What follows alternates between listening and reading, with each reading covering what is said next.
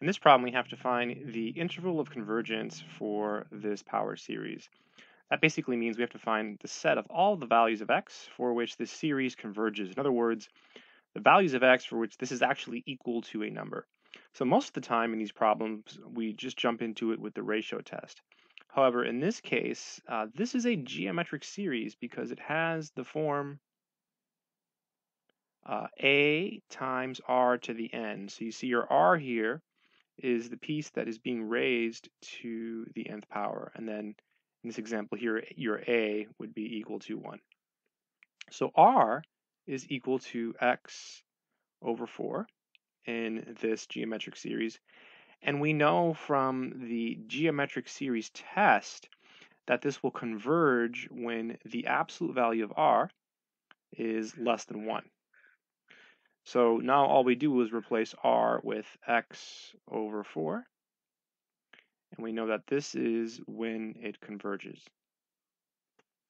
And whenever you have the absolute value of x over 4, you can write that as the absolute value of x over 4, because the absolute value of 4 is 4. We can then multiply by 4, so times 4 times 4. That gives us the absolute value of x is less than 4. So to drop the absolute value, we put a plus and a minus, so 4 and then negative 4.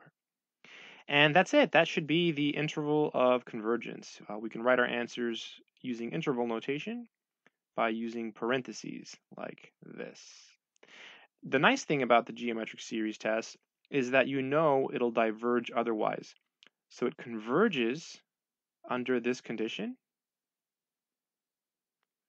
and it will diverge when the absolute value of r is greater than or equal to 1. So we know it's going to diverge under this condition. In particular, we know it diverges when the absolute value of r is equal to 1. And if you were to work this out, if you were to work out this equation, absolute value of r equal to 1, you would get the endpoints. And that's the reason that you don't have to check the endpoints in these problems. So most of the time in these problems, when you use the ratio test, you always should check the endpoints. But when you use the geometric series test, don't worry about it. Don't bother checking the endpoints. In fact, I'll show you how this gives you the endpoints. So if you replace r with x over 4, you get this. And then we do the same thing. So absolute value of x over 4, and that's equal to 1. Multiply by 4, absolute value of x is equal to 4. Drop the absolute value, you get a plus or minus, boom, the endpoints. And we know it diverges. It diverges at the endpoints. So again, whenever you're looking for the interval of convergence, if you use the ratio test, you should check the endpoints. But if you do it this way, when it's geometric, you don't have to check the endpoints. So this is kind of like the easiest problem in a sense, because you don't have to go through the process of checking the endpoints. That's it.